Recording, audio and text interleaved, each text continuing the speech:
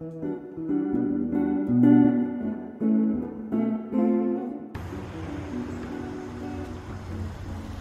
yeah, that was nice and fast. That was faster than lighting it with a match. Yeah.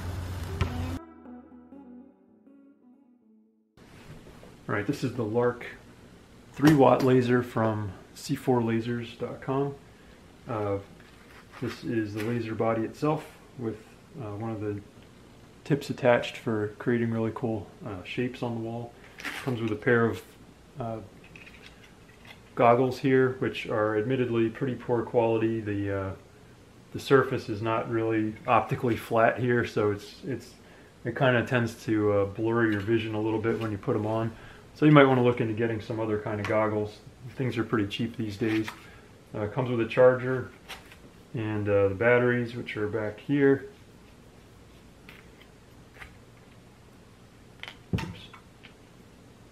It's a pair of the 16340 3.7 volt batteries, and I had to figure out which direction it went in, so I marked a plus here to make sure I got it right.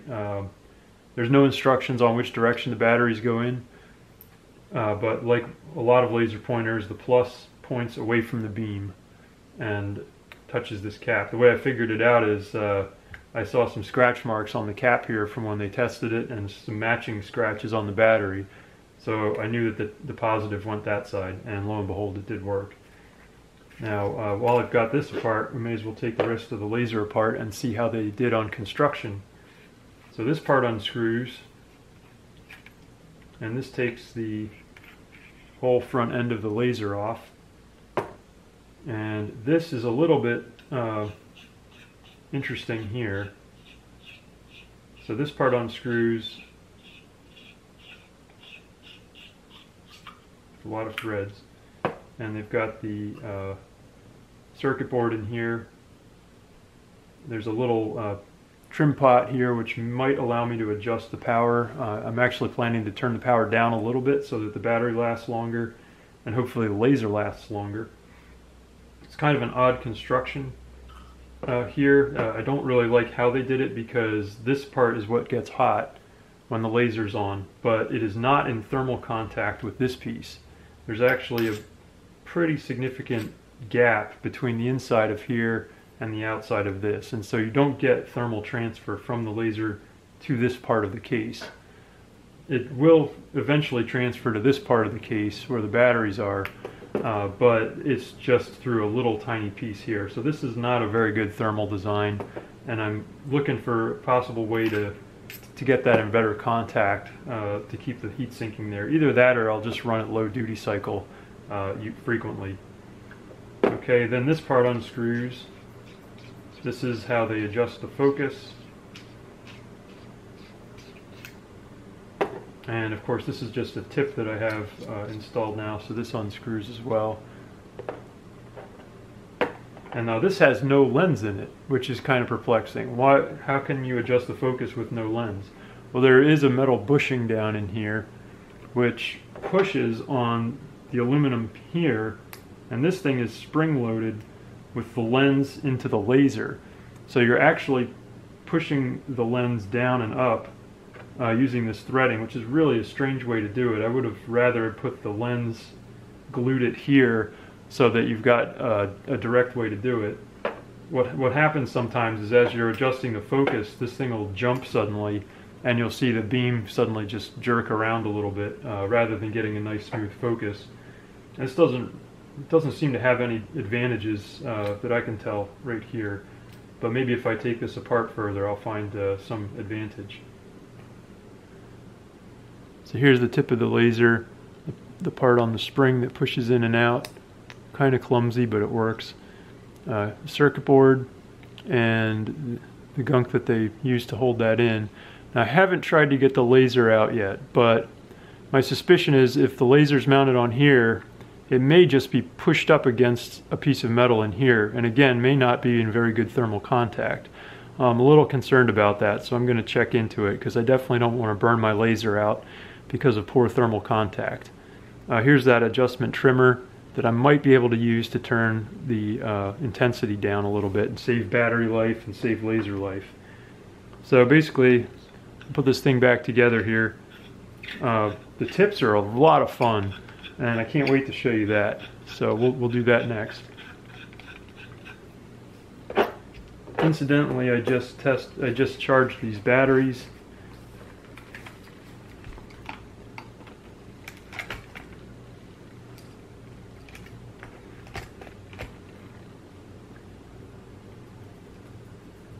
Had them charging overnight, and they're measuring right about 4¼ volts, which is exactly what they said the battery should be when fully charged.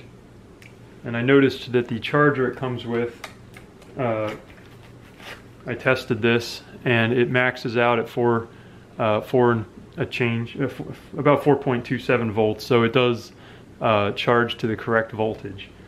The one problem with this, when I got this, I realized the batteries, when you stick them in, they were not contacting the contacts. There was extra space in here. And so what I had to do is grab some pliers and stretch these springs downward so that they actually had contact. It's just a terrible design flaw there that they should have caught, but they didn't. But the charger seemed to work well, so they're at full voltage now. You do get 5 of these tips, and these are a load of fun to play with, so we'll be showing you those later.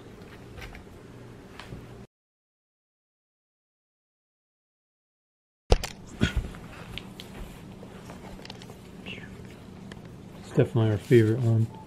You can make square patterns in all kinds of sizes. Small ones, big ones.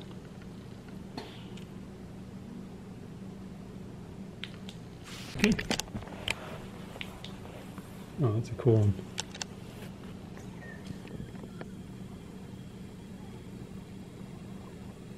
Looks like a sphere. And turn the tip. Turn it nice and slow and see how it happens.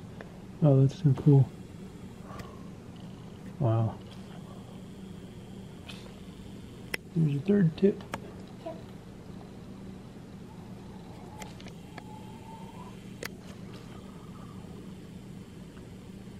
And collapses to a 1D line and up into like a square. It's pretty cool. Ooh, here's another tip. This is really cool. Okay. Here's one of the tips on the ceiling. Yep. When you turn the tip, it rotates. It's a little bit tough to see. Maybe Today we're doing lasers. What I mean is lasers is 3-watt powerful lasers. Today we're going to pop a baby water balloon and some more bigger size water balloons. Okay.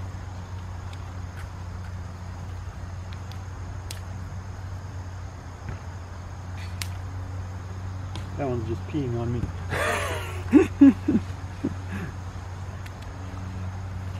Okay, so here we go. 3-watt laser, 5 water balloons. We gotta lift it up a little bit. Bring it closer. Oh, there we go. There we go.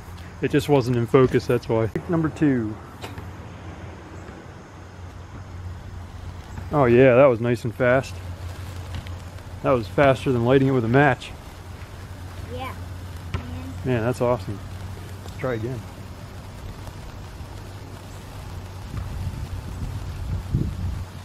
That is sweet. Yeah. There we go. Cool. That was some cool fireworks, huh? Alright. Let's try the obligatory matches.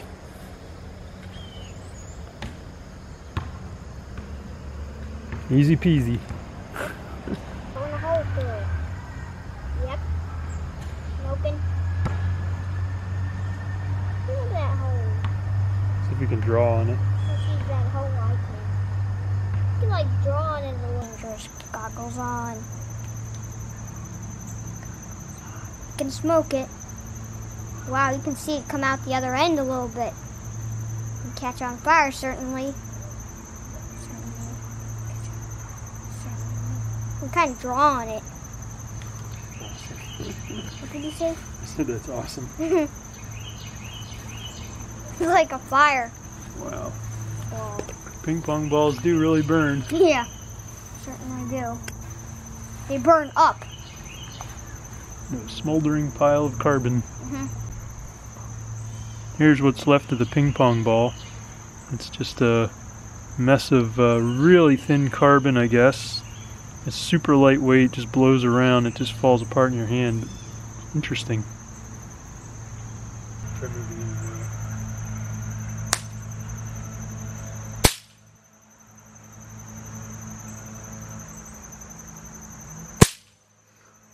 Those are louder than I think. I think they're louder than throwing them. Recording. There we go. There's that nice 3-watt laser beam.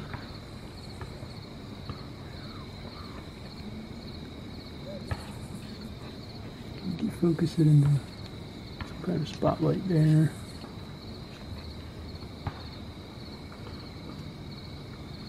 It's about the tightest focus right there.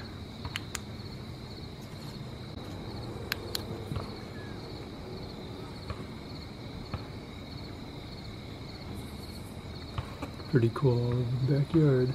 Yeah. Can't tell it's the backyard, but it's pretty far. So I measured the laser power using its own batteries with my own homemade Peltier junction laser meter here. And we determined that with fully charged batteries you get about 2 to 2.5 watts of output power.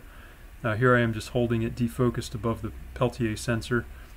And so it's not bad, 2.5 watts for batteries. Now it quickly goes down, probably to 1 to 1.5 watts after a few minutes of use. But still pretty respectable for such a small pointer.